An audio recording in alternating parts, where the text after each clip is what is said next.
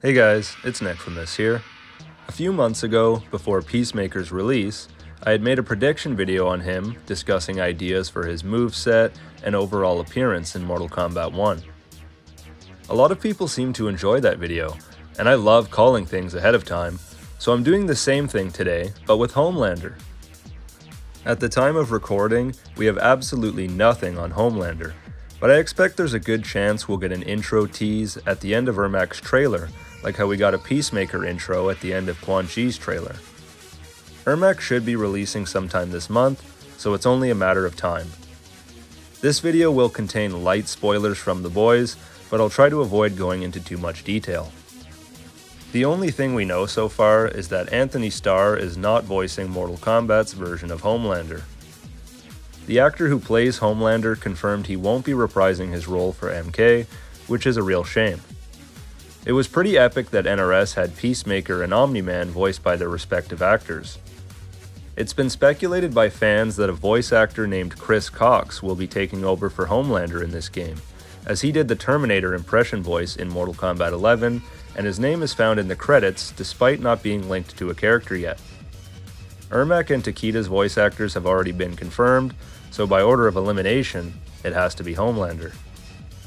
When the guest characters were first announced for MK1, I saw some people complaining about how Homelander and Omni-Man will be too similar playstyle-wise, and I say those people are uneducated.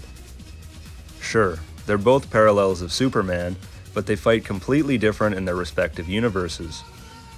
Omni-Man is a hands-on brute, crushing his foes with his overwhelming strength and speed, while Homelander focuses a lot more on his laser vision, which is a trait Omni-Man doesn't have.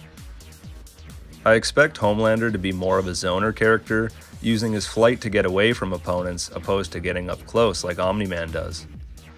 I also expect Homelander to be more evasive when he does get up close, throwing the opponent around instead of straight up brawling like Omni-Man. Homelander isn't a martial artist, and doesn't do well in hand-to-hand combat unless the person is much weaker than him. In Season 3, we see Homelander use a sonic boom type of scream to get the boys off his back, which I can see being one of his special attacks in-game. Most important of all, what will Homelander's fatalities be? There's an iconic kill from the show where he slowly burns a hole through someone's skull with his eye lasers. That's a must-have for MK1. Truthfully, both of Homelander's fatalities will probably involve his eye lasers, as that's usually how he's depicted killing people in the show. Maybe slicing them in half, or even maiming their limbs.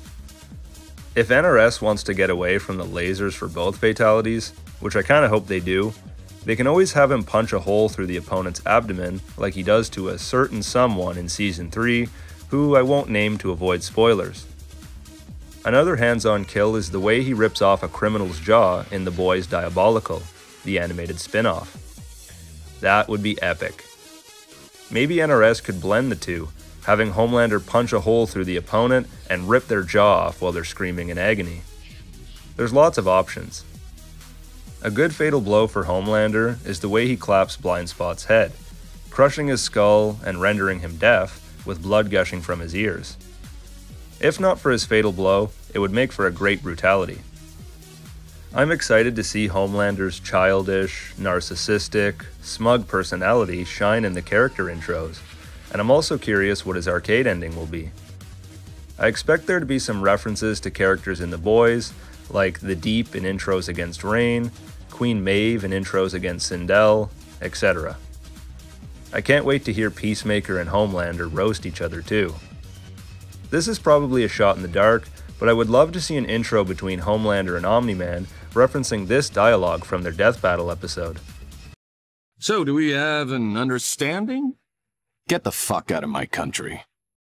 Country? Seriously? I'm not here for your country. Fingers crossed Chris Cox can pull off the delivery for Homelander's lines, and these intros will be as great as I'm imagining. So, those have been my predictions for Homelander's Mortal Kombat debut. Did I miss anything you'd like to see in-game? Let me know.